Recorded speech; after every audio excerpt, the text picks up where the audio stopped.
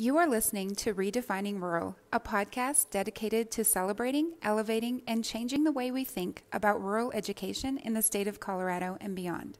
Download and subscribe wherever you get your podcasts, and don't forget to follow us on your favorite social media platform. Hey, good afternoon, everybody. I'm Michelle Murphy with the Colorado Rural Schools Alliance, here with my partner in crime, Kirk Banghart from the Rural Education Collaborative. Our third co-host, Daniela Platt, is off on a horse today. No lie. I don't know how many of you know she is a real deal cowgirl. So she is off on her horse this afternoon, and we are super excited to launch the first in our series around the power of in-person education with one of our favorite superintendents, Leslie Nichols from the Gunnison School District. Leslie is on the Rural Alliance Board. Leslie is also served on the governor's COVID task force. So she has a multitude of perspectives on the pandemic and the impact on our rural schools and communities. So Leslie, welcome to the podcast. We're so excited to have you, and thank you for taking the time.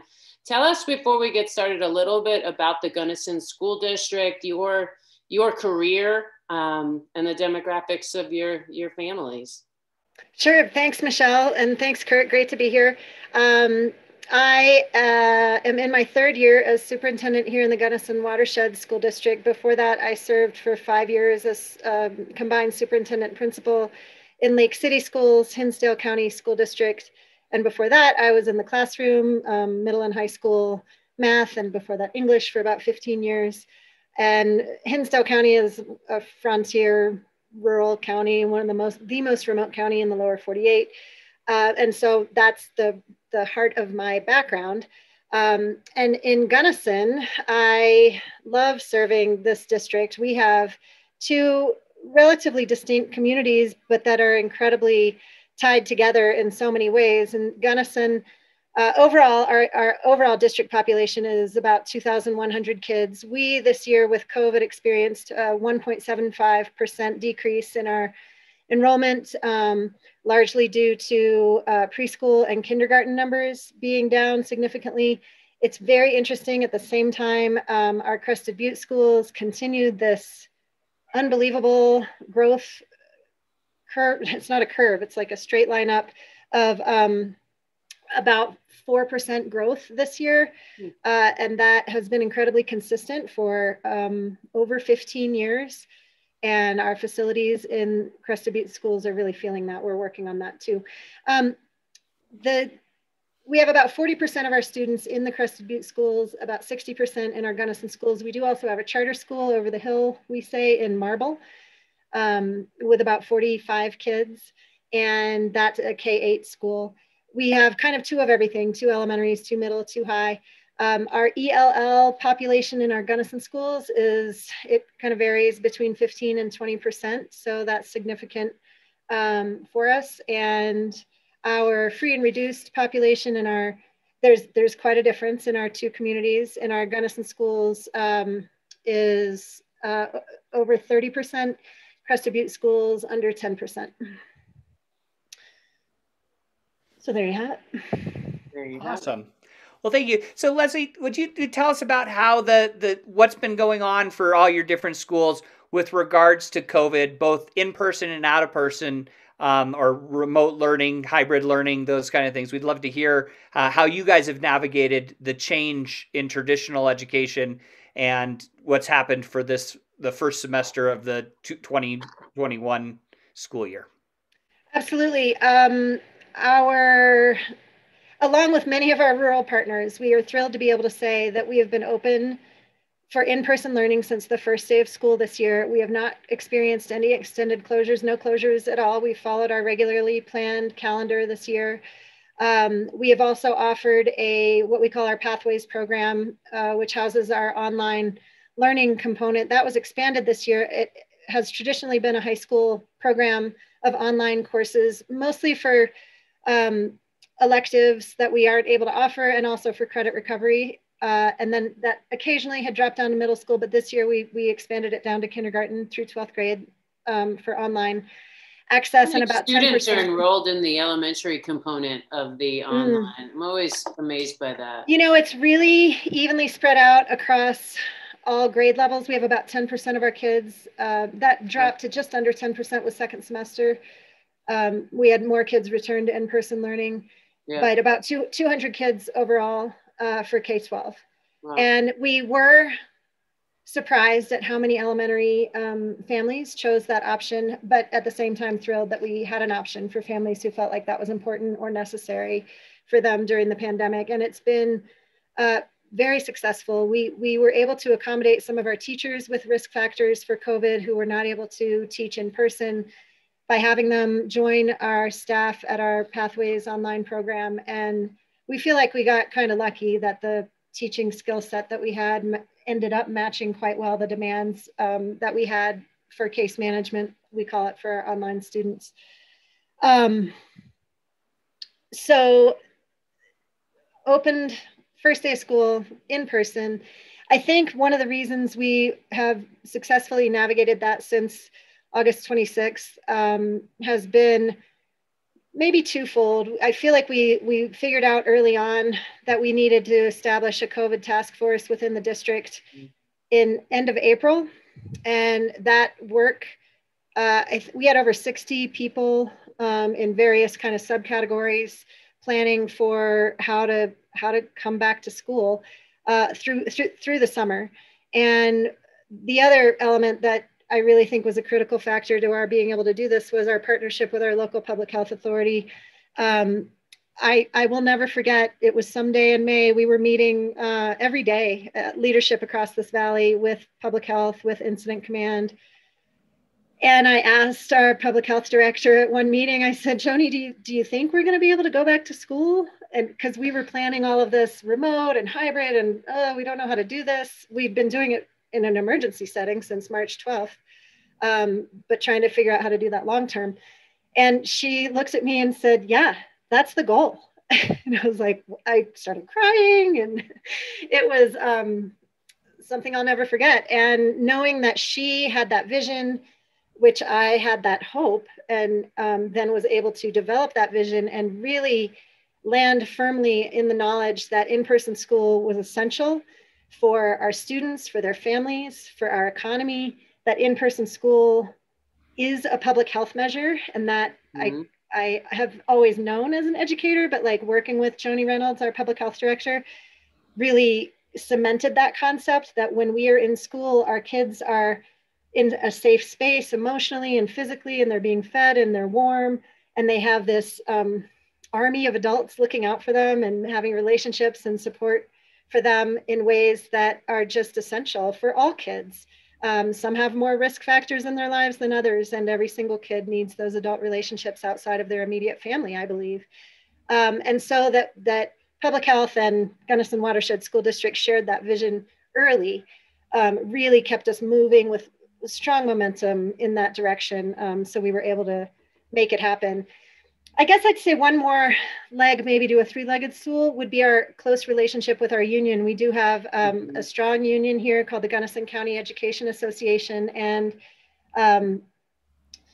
I had not worked with a union before coming to Gunnison Watershed, and learned, so I was kind of, I don't know, deer in the headlights for a while when I started, but learned quickly how helpful that organization is for me as a superintendent to be able to have kind of a better finger on the pulse of what's going on with my teachers, and special service providers are included in the union as well.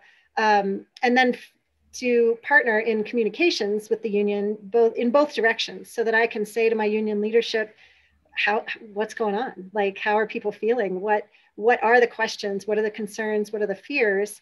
And then I could, successfully create communications to alleviate those fears, or to address those concerns, or ask for more information. What do you need? How can we help? What is making your world really heavy or difficult right now? And I want this to be the best district to work in the state. What can we do to keep moving towards that goal, even during a pandemic? And that communication throughout the summer was also critical for our workforce to be ready to step back into their classrooms feeling confident. It wasn't super smooth sailing all the way through. Yeah. Like that was making it sound too easy. I know, but there were lots of challenges and lots of really difficult conversations and hard meetings and frazzled nerves in all directions and feeling like it was really tough to hold the line, that this is what we are called to do. We are called to make in-person learning work, and we're going to keep going for it. Talk a little bit about, you did such a effective job of describing this shared vision in the summer around getting the kids back to school. But, in the Front Range, we haven't been in school at all. My kids have been in school three days the entire year, although our fingers are crossed and we're heading back. I don't think you understand what an incredible accomplishment is. So I want to sort of applaud you and your community for making that happen, and let our listeners know that I think the vast majority of our rural schools have been in full time, maybe some rolling quarantines over time, but talk to us a little bit about some of those challenges. I think you did a great job talking about why it's so important that the kids be in school and they're held and they're safe, but the challenges on particularly your teachers and administrators, what would those look like? And, what was the key to getting through that?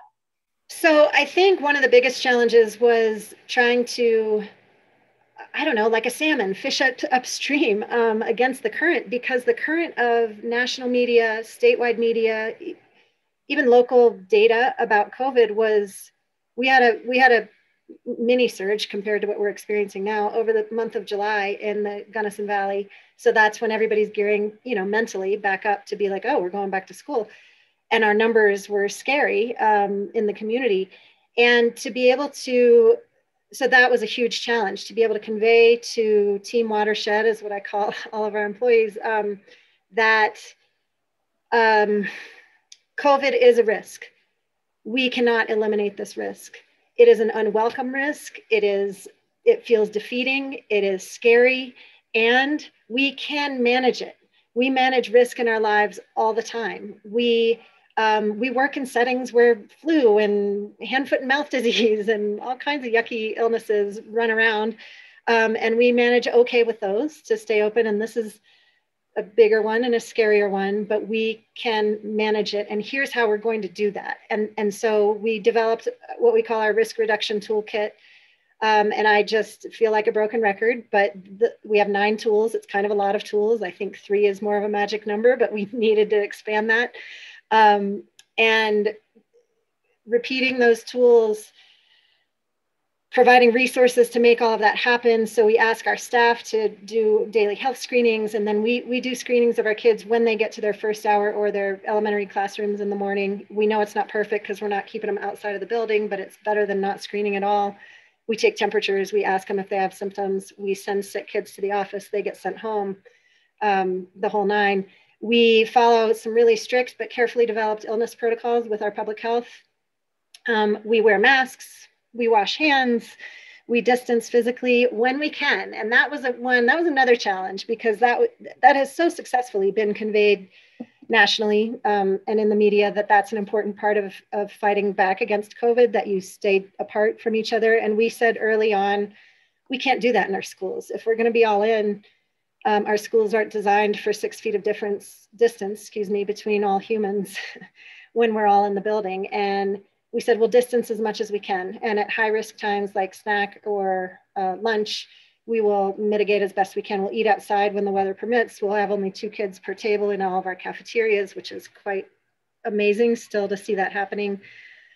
But we knew we couldn't all stay 6 feet apart all the time, and we just owned it. We'll reduce contacts. We did not successfully cohort. CDPHE would, they don't like hearing me say that it's not, we didn't find a way to do it with our secondary programs. And we owned that one too. And we said, we can't figure out how to do our electives and our core classes with the size that we are and with the teaching staff that we have. And we're just going to do our best with the scheduling that we are able to do.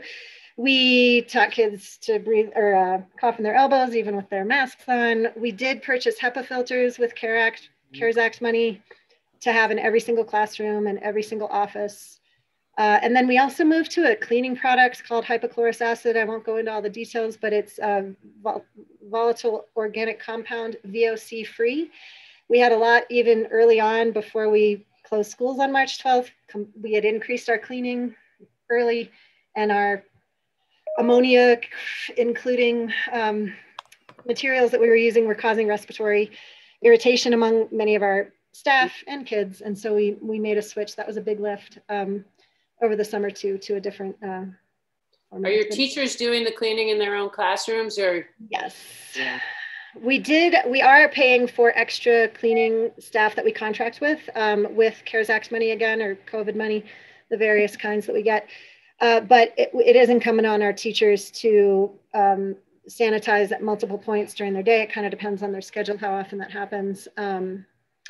And they also are doing a lot more basic kind of nursing things where they might send a bloody nose, even, for example, down to the office. They don't do that anymore. They just deal.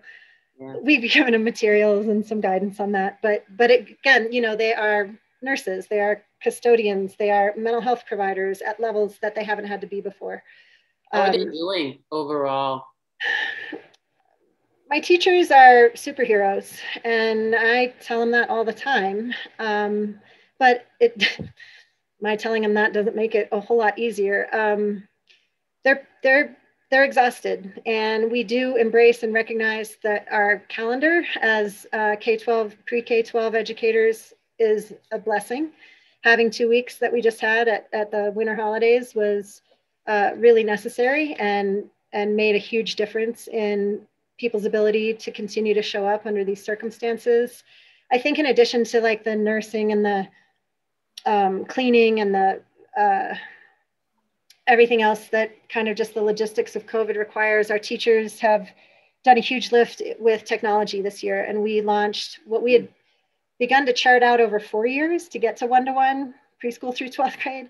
We did it in 2020 over the summer. And we used, again, CARES Act money to purchase devices enough to go one-to-one immediately. And last summer, we conducted a blended learning cohort with over 40 teachers, K-12 or preschool 12, both ends of the valley participating. And then those teachers who had kind of this boot camp about blended learning took that knowledge back, and they organized small groups of teachers, you know, like job teachers, where they were able to spread that knowledge and support one another in figuring out how to revamp their approaches and their curriculum to house materials in Google Classroom, to change up how they design instruction so that it takes advantage of digital tools without being overly reliant, but also giving kids those skills, because at that point we were just ready to have to go remote at any moment, given what could happen with the virus. And we never had to, but we felt well prepared for that in case it would happen. And so that one-to-one and the blended learning strategies I've had so many veteran teachers say to me, I feel like a first-year teacher all over again. This is so like challenging and mind-blowing, and I'm having to recreate everything. And most of them have come around and been amazing and said it's been one of the most challenging but exciting years of teaching that I've had to have. I feel like we've supported them relatively well in that heavy lift.